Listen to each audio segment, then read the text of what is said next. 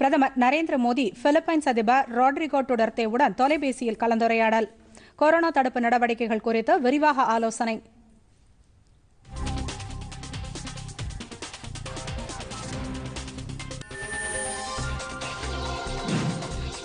கொரோனாவுக்கு எதிரான போராட்டத்தில் பிற நாடுகளுடன் ஒப்பிடுகையில் இந்தியா நல்ல நிலையில் உள்ளது. மத்திய அமைச்சர் ஹர்ஷ்வர்தன்.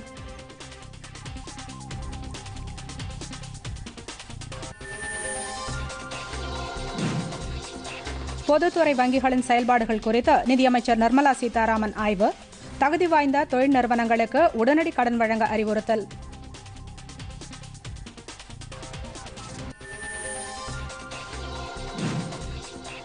ஓட்டுநர் உரிமம், வாகன பதிவு உள்ளிட்ட ஆவணங்களை புதுப்பிப்பதற்கான காலக்கெடு செப்டம்பர் 30ஆம் தேதி வரை நீட்டிப்பு.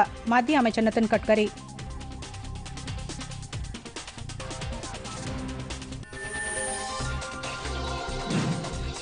கொரோனாவால் பாதிக்கப்பட்டு சிகிச்சை பெற்று வந்த திமுக எம்எல்ஏ ஜே அன்பழகன் காலமானார்.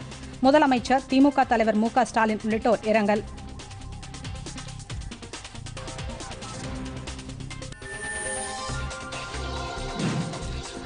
நாட்டில் கொரோனா தொற்றுக்கு இதுவரை 2,76,583 பேர் பாதிப்பு. தமிழகத்தில் ஒரே நாளில் மேலும் 1,685 பேருக்கு கொரோனா தொற்று உறுதி.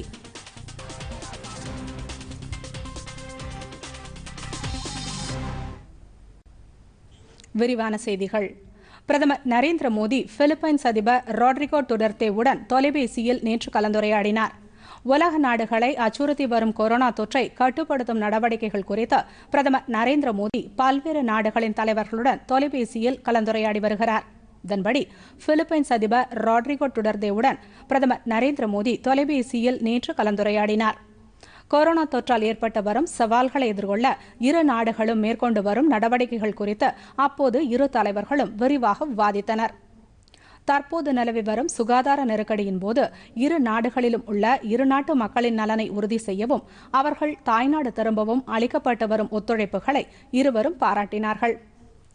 பிலிப்பைன்ஸ் நாட்டிற்கு அத்தியாவசிய மருந்து பொருட்களை தொடர்ந்து அனுப்ப இந்தியா மேற்கொண்ட நடவடிக்கைகளையும் பிலிப்பைன்ஸ் அதிபர் பாராட்டினார்.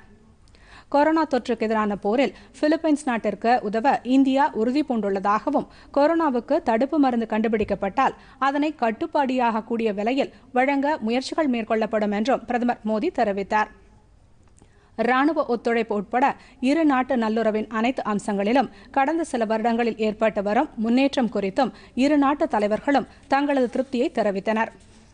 இந்திய பசிபிக் பிராந்தியத்தில் பிலிப்பைன்ஸை ஒரு முக்கிய பங்குதாரராக இந்தியா கருதுவதாக குறிப்பிட்ட பிரதமர் நரேந்திர மோடி விரைவில் வரவிருக்கும் பிலிப்பைன்ஸின் தேசிய தினத்தை முன்னிட்டு அதிபருக்கும் பிலிப்பைன்ஸ் மக்களுக்கும் பிரதமர் மோடி வாழ்த்துக்களை தெரிவித்தார்.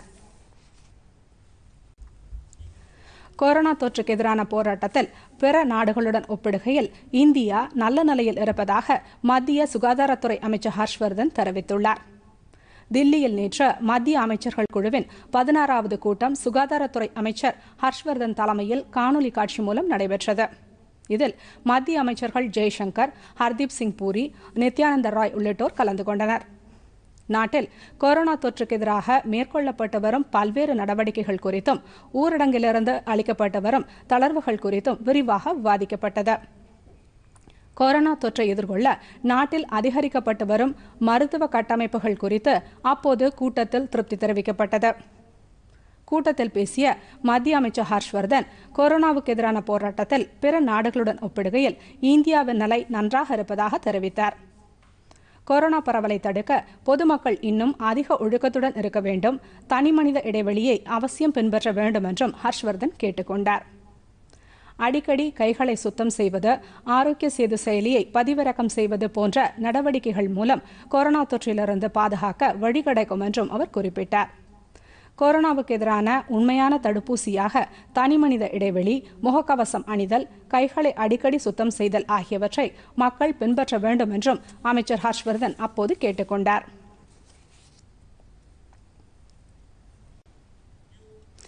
கொரோனா தொற்றை ஒழிக்க இதுவரை நிரூபிக்கப்பட்ட சிகிச்சை முறைகள் எதுவும் கண்டறியப்படவில்லை என்று எய்ம்ஸ் மருத்துவமனை நிபுணர்கள் தெரிவித்துள்ளனர். அகில இந்திய வானொலிக்கு பேட்டியளித்த எய்ம்ஸ் மருத்துவமனையின் வாதநோய் சிகிச்சை பிரிவின் தலைவர் மருத்துவர் உமாகுமார், கொரோனா தொற்றை குணமாக்க இதுவரை நிரூபிக்கப்பட்ட சிகிச்சை முறை கண்டறியப்படவில்லை என்று தெரிவித்தார். கொரோனா தடுப்பு நடவடிக்கைகளிலும் கொரோனா பரிசோதனை மேற்கொள்வதிலும் பிற நாடுகளுடன் ஒப்பிடுகையில் இந்தியா நல்ல நிலையில் இருப்பதாக இந்திய பொது சுகாதார அறக்கட்டளையின் தலைவர் மருத்துவர் கே ஸ்ரீநாத் ரெட்டி தெரிவித்துள்ளார். நாட்டில் கொரோனா பாதிப்பு அதிகமுள்ள 15 மாநிலங்கள் மற்றும் யூனியன் பிரதேசங்களுக்கு உயர்நிலை குழுவை மத்திய அரசு அனுப்பியுள்ளது. இக்குழு சம்பந்தப்பட்ட மாநிலங்கள் மற்றும் யூனியன் பிரதேசங்களுக்கு நோய் தொற்றை கட்டுப்படுத்துவது தொடர்பாக தொழில்நுட்ப ஆலோசனை வழங்க உள்ளது. மகாராஷ்டிரா, தெலுங்கானா, தமிழ்நாடு, ராஜஸ்தான், அசாம், ஹரியானா, குஜராத் உள்ளிட்ட மாநிலங்களுக்கு இக்குழு அனுப்பப்பட்டுள்ளது. 3 உறுப்பினர்களை கொண்ட இக்குழுவில் 2 பொது சுகாதாரத்துறை நிபுணர்கள் இடம்பெற்றுள்ளனர். சம்பந்தப்பட்ட மாநிலங்களில் உள்ள மாவட்டங்கள் மற்றும் நகரங்களில் நோய் தடுப்பு மேலாண்மை தொடர்பாகவும் சிகிச்சை தொடர்பாகவும் மாநில சுகாதாரத்துறைக்கு இக்குழு ஆலோசனை வழங்க உள்ளது.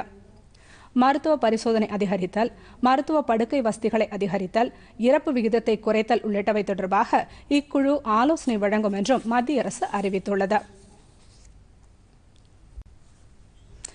பொதுத்துறை வங்கிகளின் செயல்பாடுகள் குறித்து மத்திய நிதியமைச்சர் நிர்மலா சீதாராமன் நேற்று ஆய்வு மேற்கொண்டார். தன்னிறைவு இந்தியா திட்டத்தின் கீழ் நாட்டின் பொருளாதாரத்தை மேம்படுத்த 20 லட்சம் கோடி ரூபாய் கடனுதவி திட்டங்கள் அறிவிக்கப்பட்டுள்ளன. குறிப்பாக சிறு குறு நடுத்தர தொழில் நிறுவனங்களின் முன்னேற்றத்திற்காக பல்வேறு அவசர கடன் உதவிகள் வழங்கப்பட்டு வருகின்றன. நிலையில் பொதுத்துறை வங்கிகளின் தலைவர்களோடு நிதியமைச்சர் நிர்மலா சீதாராமன் ஆலோசனை நடத்தினார். அப்போது தகுதி வாய்ந்த சிறு குறு நடுத்தர தொழில் நிறுவனங்களுக்கு உடனடியாக கடன் அனுமதிகளை வழங்குமாறு நிதியமைச்சர் கேட்டுக் கொண்டார். கடன் உத்தரவாத திட்டத்தின் கீழ் அனைத்து தரப்பு தொழில்களுக்கும் கடன் உதவிகள் வழங்கப்பட வேண்டும் என்றும் சிறு குறு மற்றும் நடுத்தர தொழில் நிறுவனங்கள் மட்டத்தில் மட்டும் நிறுத்திவிடக்கூடாது என்றும் அவர் கேட்டுக் கொண்டார். சிறு குறு நடுத்தர தொழில் நிறுவனங்களுக்கு அவசர கால கடன் உதவியாக 1109 கோடி ரூபாய் அனுமதி அளிக்கப்பட்டிருப்பதாகவும் 599 கோடி ரூபாய் சம்பந்தப்பட்ட தொழில் நிறுவனங்களின் வங்கிக் கணக்குகளில் செலுத்தப்பட்டிருப்பதாகவும் அவர் குறிப்பிட்டார். இந்திய விண்வெளி ஆராய்ச்சி நிறுவனமான இஸ்ரோவின் வசதிகளையும் அதன் தொடர்புடைய தொழில்நுட்பங்களையும் பயன்படுத்திக் கொள்ள தனியார் துறைக்கு அனுமதி வழங்கப்படும் என்று மத்திய அணுசக்தி மற்றும் விண்வெளி ஆராய்ச்சித்துறை இணையமைச்சர் ஜிதேந்திர சிங் தெரிவித்துள்ளார். பிரதமர் நரேந்திர மோடி அறிவித்துள்ள தன்னிறைவு இந்தியா திட்டத்தின் மூலம் இந்திய விண்வெளி ஆராய்ச்சிகளில் தனியாரின் பங்களிப்பை ஊக்குவிக்க நடவடிக்கை மேற்கொள்ளப்பட்டிருப்பதாக தெரிவித்தார். இந்தியாவின் விண்வெளி ஆய்வுகளில் இந்திய தனியார் துறையினரும் துணையாக பயணிப்பார்கள் என்றும் செயற்கைக்கோள் மற்றும் விண்வெளி செயல்களில் தனியாரின் பங்களிப்பு அனுமதிக்கப்படும் என்றும் அமைச்சர் ஜிதேந்திர சிங் தெரிவித்தார். விண்வெளிக்கு மனிதர்களை அனுப்பும் இந்தியாவின் முதல் ககன்யான் திட்டத்தை இஸ்ரோ மும்முரமாக திட்டமிட்டு வருவதாகவும் இந்த திட்டத்திற்காக தேர்ந்தெடுக்கப்பட்ட விண்வெளி வீரர்களுக்கு ரஷ்யாவில் பயிற்சிகள் தொடங்கப்பட்டிருப்பதாகவும் அவர் குறிப்பிட்டார். கொரோனா தொற்றால் இந்த பயிற்சிகளில் சற்று தாமதம் ஏற்பட்டாலும் இந்த திட்டம் நிச்சயம் முன்னேற்ற பாதையில் செல்லும் என்றும் அமைச்சர் ஜிதேந்திர சிங் தெரிவித்தார். ஓட்டுநர் உரிமம், வாகன பதிவு உள்ளிட்ட ஆவணங்களை புதுப்பிப்பதற்கான காலக்கெடுவை வரும் செப்டம்பர் 30ஆம் தேதி வரை மத்திய அரசு நீட்டித்துள்ளது. கொரோனா தொற்றால் பல்வேறு சலுகைகளை மத்திய அரசு அறிவித்து வருகிறது. ஊரடங்கிலிருந்து பல்வேறு தொழில்களுக்கும் தளர்வுகள் அறிவிக்கப்பட்டு வருகின்றன.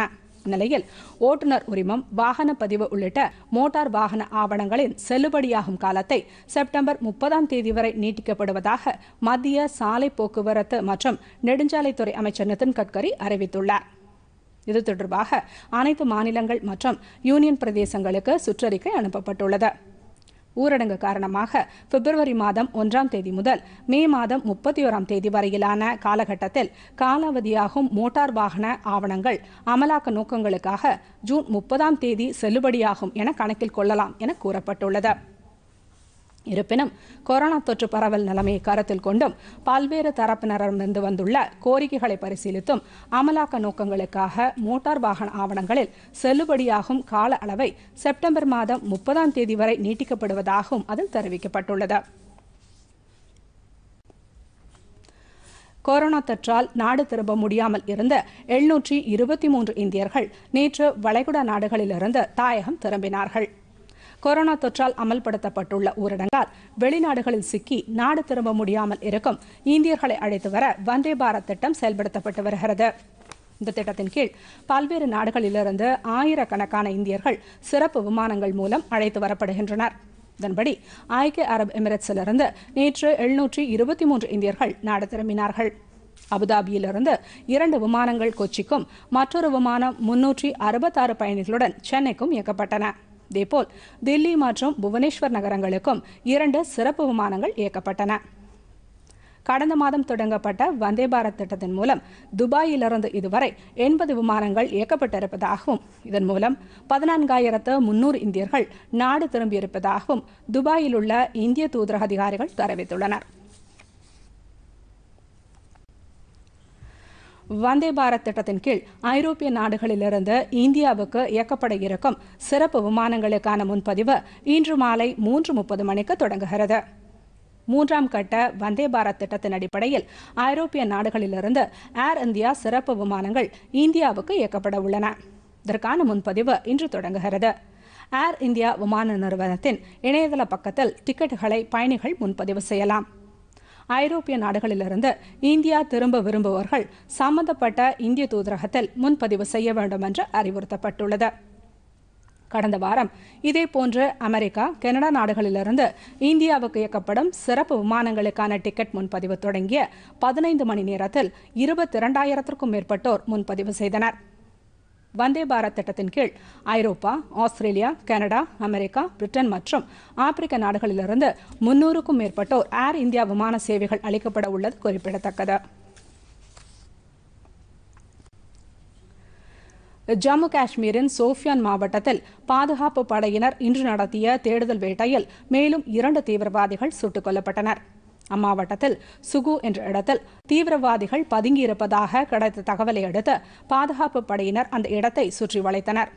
அவர்களை கண்டதும் தீவிரவாதிகள் துப்பாக்கியால் சுட ஆரம்பித்ததால் இரு தரப்பினருக்கும் இடையே கடும் துப்பாக்கி சண்டை மூண்டது. இறுதியில் 2 தீவிரவாதிகள் பாதுகாப்பு படையினரால் சுட்டுக் கொல்லப்பட்டனர். கடந்த 4 நாட்களில் சோஃபியான் மாவட்டத்தில் மேற்கொள்ளப்படும் 4வது நடவடிக்கை இதுவாகும். கடந்த ஞாயிறு மற்றும் திங்கட்கிழமைகளில் இதே போன்றதொரு தேடுதல் வேட்டையில் இஸ்புல் முஜாஹிதீன் தீவிரவாத அமைப்பை சேர்ந்த 9 தீவிரவாதிகள் சுட்டுக் கொல்லப்பட்டது குறிப்பிடத்தக்கது.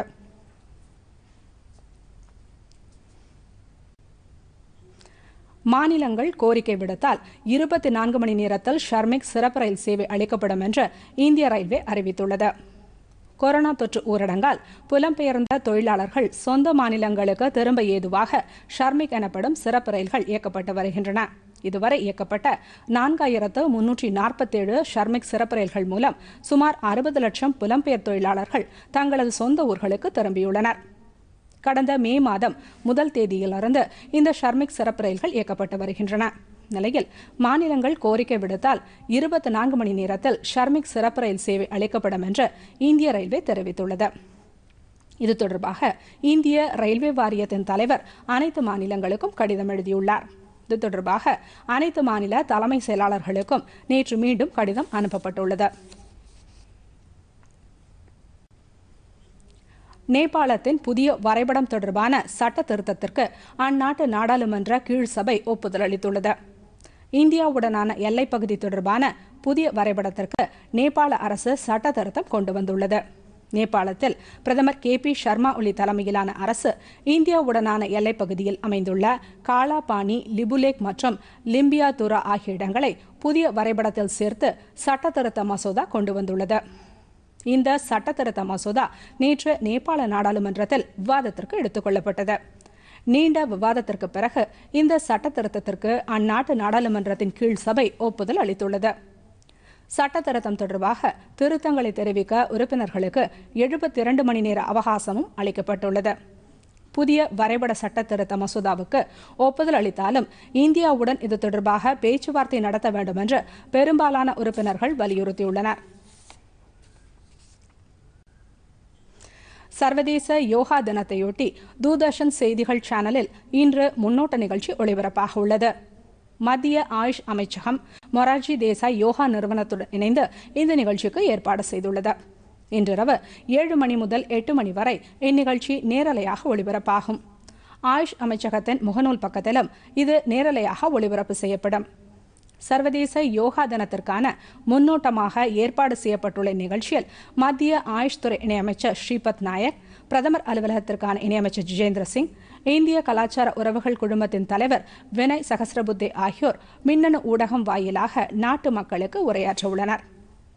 இதன் தொடர்ச்சியாக நாளை மறுநாள் முதல் இம்மாதம் 20ஆம் தேதி வரை டிடி பாரதி, டிடி ஸ்போர்ட்ஸ் அலைவரிசைகளில் யோகா தொடர்பான பயிற்சி அமர்வுகள் தினமும் காலை 8 மணி முதல் 8:30 மணி வரை ஒளிபரப்பாக உள்ளன.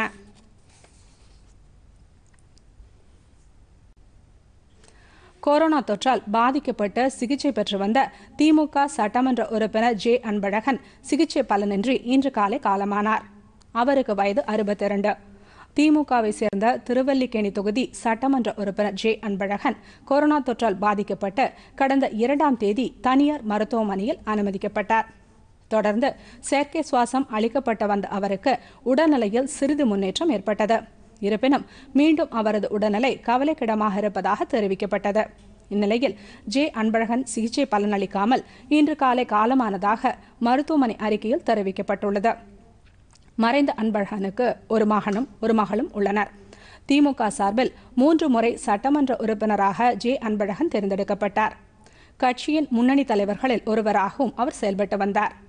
திமுக எம்எல்ஏ ஜே. அன்பழகனின் மறைவுக்கு முதலமைச்சர் எடப்பாடி பழனிசாமி ஆழ்ந்த இரங்கல் தெரிவித்துள்ளார்.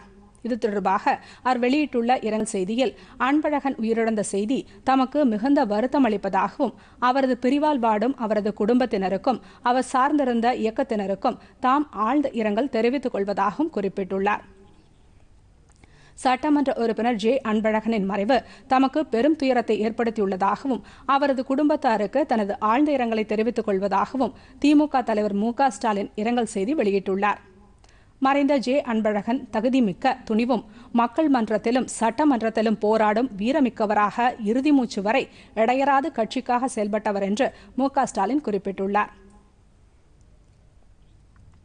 இதனிடையே ஜே. அன்பழகனின் மறைவை முன்னிட்டு திமுகவின் கட்சி கொடிகள் இன்று முதல் 3 நாட்களுக்கு அரைக்கம்பத்தில் பறக்கவிடப்படும் என்றும் கழகத்தின் அனைத்து நிகழ்ச்சிகளும் 3 நாட்களுக்கு ஒத்திவைக்கப்படும் என்றும் திமுக தலைமையகம் வெளியிட்டுள்ள அறிவிப்பில் தெரிவிக்கப்பட்டுள்ளது.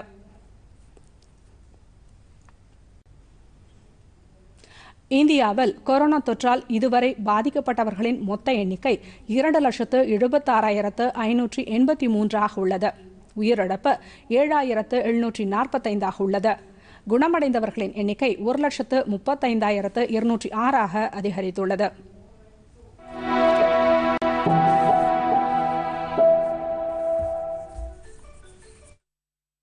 இந்தியாவில் கடந்த 24 மணி நேரத்தில் 1,41,682 பேர் பரிசோதனை செய்யப்பட்டதாகவும் நாள்தோறும் சுமார் 1,40,000 பேர் பரிசோதனைக்கு உட்பட்டுள்ளதாகவும் இந்திய மருத்துவ ஆராய்ச்சி கவுன்சில் தெரிவித்துள்ளது. மேலும் தொற்று பரவல் நாளுக்கு நாள் அதிகரித்து வருவது தொடர்ந்து வயதானவர்கள் மிகவும் எச்சரிக்கை உணர்வுடன் பாதுகாப்பாக இருக்க வேண்டும் என்றும் தொடர்ந்து சமூக இடைவெளியை கடைபிடிப்பதில் கவனம் செலுத்த வேண்டும் என்றும் எய்ம்ஸ் மருத்துவ குழு தெரிவித்துள்ளது. சர்க்கரை நோய், உயர் ரத்த அழுத்தம் உடையவர்கள் கவனமுடன் உடல்நலத்தை பராமரித்துக் கொள்ள வேண்டும் என்று கூறியுள்ளது. இதேபோல் புற்றுநோயால் பாதிக்கப்பட்டவர்கள் கூடுதல் கவனத்துடன் தொற்று ஏற்படாதவாறு பார்த்துக் கொள்ள வேண்டும் என்றும் மருத்துவ வல்லுநர்கள் அறிவுறுத்தியுள்ளனர். இந்தியாவில் கொரோனா தொற்றால் பாதிக்கப்பட்டோர் எண்ணிக்கை இதுவரை 2,76,583 அதிகரித்துள்ளது. இதற்கிடையே உயிரிழந்தோரின் எண்ணிக்கை 7,745 உயர்ந்துள்ளது. நாட்டில் அதிகபட்சமாக மகாராஷ்டிராவில் இதுவரை 90,787 பேர் பாதிக்கப்பட்டு 42,638 பேர் குணமடைந்துள்ளனர். 3,289 பேர் உயிரிழந்துள்ளனர். குஜராத் மாநிலத்தில் 21,014 பேர் பாதிக்கப்பட்டு 14,365 பேர் குணமடைந்துள்ளனர். 1,313 பேர் உயிரிழந்தனர். தலைநகர் தில்லியில் 31,309 பேர் பாதிக்கப்பட்டு 11,861 பேர் குணமடைந்துள்ளனர். உயிரிழந்தோரின் எண்ணிக்கை 905 அதிகரித்துள்ளது. தமிழகத்தில் நேற்று இதுவரை இல்லாத அளவாக மேலும் 1,685 பேர் கொரோனா தொற்றால் பாதிக்கப்பட்டுள்ளதாக மாநில மக்கள் நல்வாழ்வுத்துறை தெரிவித்துள்ளது. இதன் மூலம் பாதிக்கப்பட்டவர்களின் எண்ணிக்கை 34,914 அதிகரித்துள்ளது. மேலும் 21 பேர் உயிரிழந்த நிலையில் ஒட்டுமொத்த உயிரிழப்பு எண்ணிக்கை 307 அதிகரித்துள்ளது. மேலும் 798 பேர் குணமடைந்த நிலையில் அதன் எண்ணிக்கையும் 18,325 உயர்ந்துள்ளது. சென்னையில் நேற்று 1,243 பேருக்கு பாதிப்பு கண்டறியப்பட்டது. இதன் மூலம் சென்னையில் பாதிக்கப்பட்டோரின் எண்ணிக்கை 24,545 உயர்ந்துள்ளது. மாநிலத்தில் நேற்று 12,421 பேருக்கு மருத்துவ பரிசோதனை நடத்தப்பட்ட நிலையில் இதுவரை மொத்தம் 5,93,189 பேருக்கு பரிசோதனை நடத்தப்பட்டுள்ளது. இதுவரை 52.48% குணமடைந்துள்ளதாகவும் உயிரிழப்பு சதவீதம் 0.87% உள்ளதாகவும் மாநில மக்கள் நல்வாழ்வுத்துறை வெளியிட்டுள்ள அறிக்கையில் தெரிவிக்கப்பட்டுள்ளது. தமிழகத்தில் முதலீடு செய்ய முன்வருமாறு 8 முன்னணி மருந்து மற்றும் மருத்துவ உபகரணங்கள் உற்பத்தி நிறுவனங்களின் தலைவர்களுக்கு முதலமைச்சர் எடப்பாடி பழனிசாமி கடிதம் எழுதியுள்ளார். தமிழகத்தில் புதிய முதலீடுகளை மேற்கொள்வதில் உள்ள நல்ல அம்சங்கள் மற்றும் சிறப்பான தொழில் சூழலை குறிப்பிட்டு முதலமைச்சர் கடிதம் எழுதியிருப்பதாக தமிழக அரசின் செய்திக்குறிப்பு தெரிவிக்கிறது.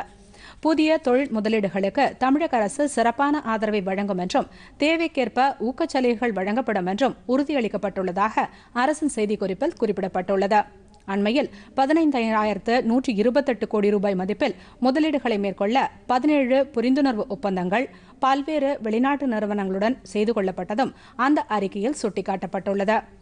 உலகின் பல்வேறு பகுதிகளில் உள்ள முதலீட்டாளர்கள் தமிழகத்தில் தொழில் தொடங்குவதற்கான சூழலை ஏற்படுத்த அரசு பல நடவடிக்கைகளை மேற்கொண்டு வருவதாகவும் அதில் தெரிவிக்கப்பட்டுள்ளது. கொரோனா தொற்றால் வெளிநாடுகள் மற்றும் பிற மாநிலங்களில் இருந்து தமிழகம் திரும்பியுள்ள தமிழர்களுக்கு தனியார் துறைகளில் வேலைவாய்ப்பை பெற உதவும் வகையில் அவர்களுக்கு திறன் மேம்பாட்டு பயிற்சிகள் அளிக்கப்பட்டு வருவதாகவும் இதற்கான பதிவு செய்யும் பணிகள் தொடங்கப்பட்டிருப்பதாகவும் தமிழ்நாடு வேலைவாய்ப்பு மற்றும் பயிற்சித்துறை அறிவித்துள்ளது. இது தொடர்பாக தமிழ்நாடு திறன் மேம்பாட்டுக் கழகத்தின் மேலாண்மை இயக்குநர் வெளியிட்டுள்ள அறிக்கையில் வெளிநாடுகள் மற்றும் இதர மாநிலங்களிலிருந்து தமிழகம் திரும்பியுள்ள தமிழர்கள் தாங்கள் விரும்பும் திறன் பயிற்சி பெற தமிழ்நாடு திறன் மேம்பாட்டுக் கழகத்தின் இணையதளத்தில் பதிவு செய்து கொள்ளலாம் என்று தெரிவித்துள்ளார். இதற்காக www.tnskill.tn.gov.in என்ற பிரத்யேக இணையதள பக்கம் வடிவமைக்கப்பட்டிருப்பதாகவும் அவர் தெரிவித்துள்ளார். வேலைவாய்ப்பு மற்றும் பயிற்சித்துறையுடன் தமிழ்நாடு திறன் மேம்பாட்டுக் கழகம் இணைந்து இந்த திறன் பயிற்சிகளை அளித்து வருவதாகவும் அதில் தெரிவிக்கப்பட்டுள்ளது. சென்னை அடையாறில் உள்ள புற்றுநோய் மருத்துவமனைக்கு தமிழக ஆளுநர் பன்வாரிலால் புரோஹித் 51 லட்சம் ரூபாய் நிதியுதவி வழங்கியுள்ளார். இது தொடர்பாக ஆளுநர் மாளிகை வெளியிட்டுள்ள அறிக்கையில் தமது விருப்ப நிதியிலிருந்து இந்த உதவித்தொகையை ஆளுநர் வழங்கியிருப்பதாக தெரிவிக்கப்பட்டுள்ளது. முதல் கட்டமாக கடந்த ஏப்ரல் மாதம் 17ஆம் தேதியன்று 11 லட்சம் ரூபாய் வழங்கப்பட்டதாகவும் இரண்டாவது கட்டமாக தற்போது 40 லட்சம் ரூபாய் வழங்கப்படுவதாகவும் ஆளுநர் மாளிகை வெளியிட்டுள்ள அறிக்கையில் தெரிவிக்கப்பட்டுள்ளது. கொரோனா தொற்றால் பாதிக்கப்பட்டுள்ள நோயாளிகளுக்கு உதவி செய்வதற்காக இந்த 51 லட்சம் ரூபாய் நிதியுதவி அளிக்கப்படுவதாகவும் அதில் தெரிவிக்கப்பட்டுள்ளது. கொரோனா தொற்று காலத்தில் மத்திய அரசின் 100 நாள் வேலைவாய்ப்பு திட்டம் தங்களுக்கு மிகுந்த பலன் அளித்துள்ளதாக திருவாரூர் மாவட்ட பயனாளிகள் தெரிவித்துள்ளனர். கொரோனா தொற்று காலத்தில் மத்திய அரசின் 100 நாள் வேலை திட்டம் நாட்டின் பல்வேறு பகுதிகளில் நடைமுறைப்படுத்தப்பட்டு வருகிறது. அந்த வகையில் திருவாரூர் மாவட்டத்திலும் பல்வேறு இடங்களில் விவசாய பணியாளர்கள் சமூக இடைவெளியுடன் வேலை செய்து வருகின்றனர். இத்திட்டம் தங்களது வாழ்வாதாரத்திற்கு தேவையான ஒன்றாகவும் ஊரடங்கு காலத்தில் இது மிகுந்த பலன் அளித்துள்ளதாகவும் பயனாளிகள் சிலர் தெரிவித்துள்ளனர். தேசிய ஊரக வேலைவாய்ப்பு திட்டம் 100 நாள் வேலையெல்லாம் ரொம்ப முறையாக நடக்குது. எல்லாம் இடைவெளி விட்டு மூஞ்சி கவசம் அணிஞ்சு வேலை செய்கிறோம். சம்பளமெல்லாம் கம்ப்ளீட்டாக வாரம் கரெக்டாக எங்களுக்கு கிடைக்குது. நாங்கள் ரொம்ப மகிழ்ச்சி அடைஞ்சு இப்போ சந்தோஷமாக வேலை பார்க்குறோம். பிரதமருக்கு மோடி அவர்களுக்கு மிகுந்த நன்றி. நாங்கள் 100 நாள் வேலையிலேருந்து இப்போ முன்ன மாதிரி இல்லை. இப்போ வாரம் சம்பளம் வாங்கிறோம். கொரோனாவில் எங்களுக்கு முன்னையோட இப்போ தான் எங்களுக்கு பணம் ஏறுது. அதை வச்சு தான் நாங்கள் செலவு பண்ணிகிட்டு இருக்கோம். பிரதமருக்கு நன்றி.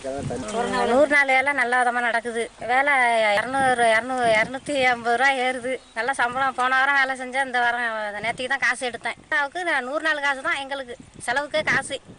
மத்திய அரசுக்கு நன்றி.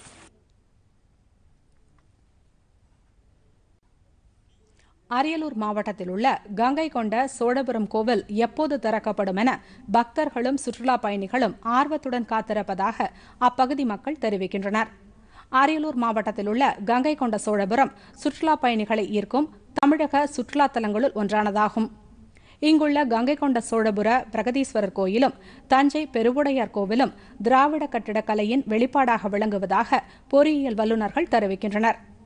இந்த கோவில் இந்திய தொல்லியல் துறையால் பாரம்பரிய நினைவுச் சின்னமாக அறிவிக்கப்பட்டு பராமரிக்கப்பட்டு வருகிறது.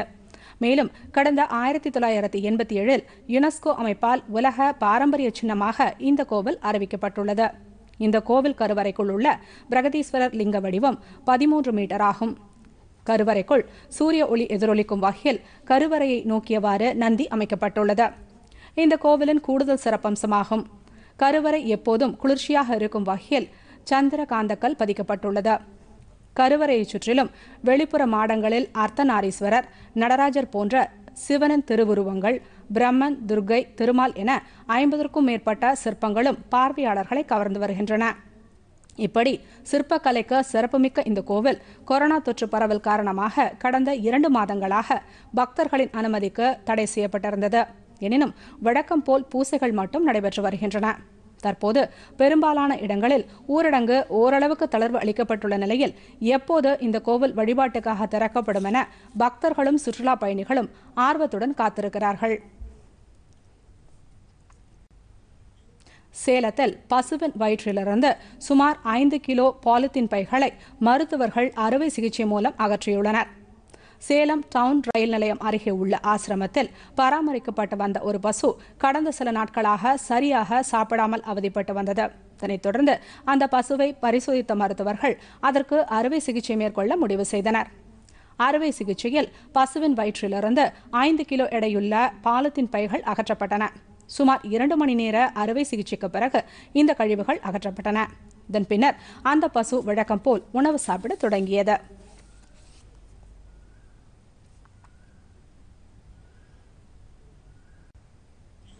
சர்வதேச அளவில் கொரோனா தொற்றால் பாதிக்கப்பட்டவர்களின் எண்ணிக்கை 73,23,761 அதிகரித்துள்ளது. இதில் 4,13,731 பேர் உயிரிழந்துள்ளனர். 36,03,893 பேர் இதுவரை குணமடைந்துள்ளனர்.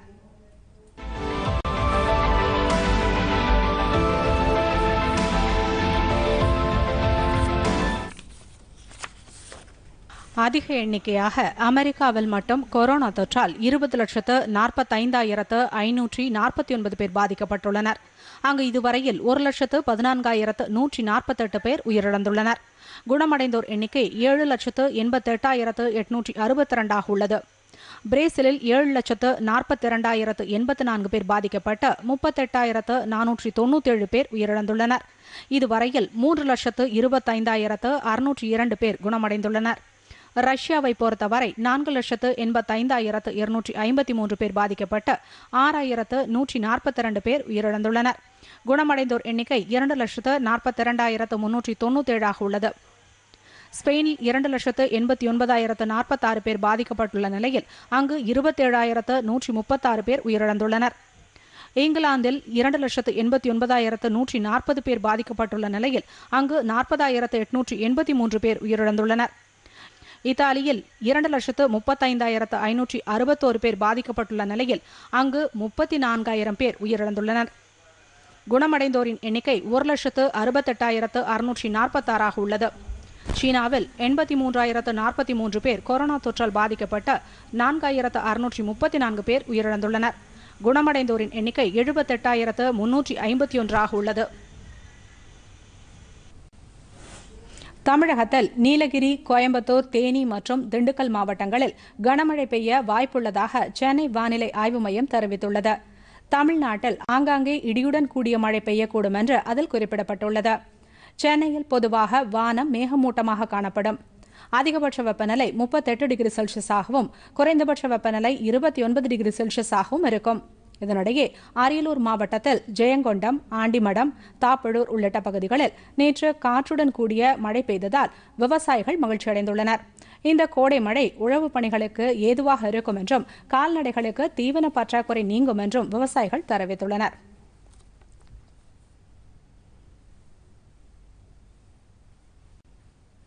மீண்டும் தலைப்புச் செய்திகள்.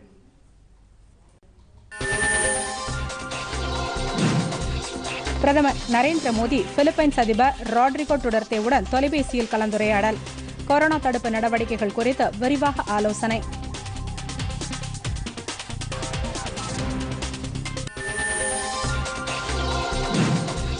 கொரோனாவுக்கு எதிரான போராட்டத்தில் பிற நாடுகளுடன் ஒப்பிடுகையில் இந்தியா நல்ல நிலையில் உள்ளது.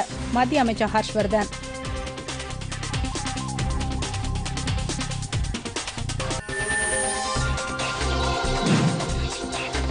பொதுத்துறை வங்கிகளின் செயல்பாடுகள் குறித்து நிதியமைச்சர் நிர்மலா சீதாராமன் ஆய்வு. தகுதி வாய்ந்த தொழில் நிறுவனங்களுக்கு உடனடி கடன் வழங்க அறிவுறுத்தல்.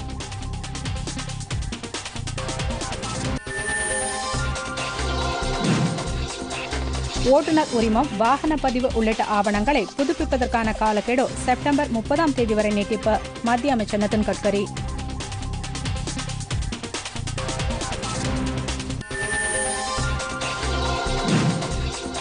கொரோனாவால் பாதிக்கப்பட்ட சிகிச்சை பெற்று வந்த திமுக எம்எல்ஏ ஜே அன்பழகன் காலமானார்.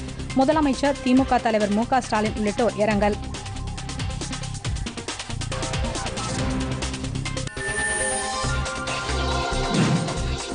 நாட்டில் கொரோனா தொற்றுக்கு இதுவரை 2,76,583 பேர் பாதிப்பு. தமிழகத்தில் ஒரே நாளில் மேலும் 1,685 பேருக்கு கொரோனா தொற்று உறுதி.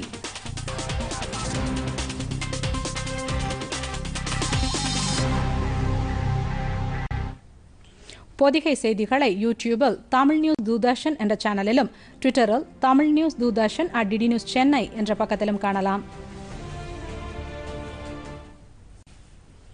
இத்துடன் செய்திகள் நிறைவடைந்தன. மீண்டும் செய்திகள் மதியம் 2 மணிக்கு. வணக்கம்.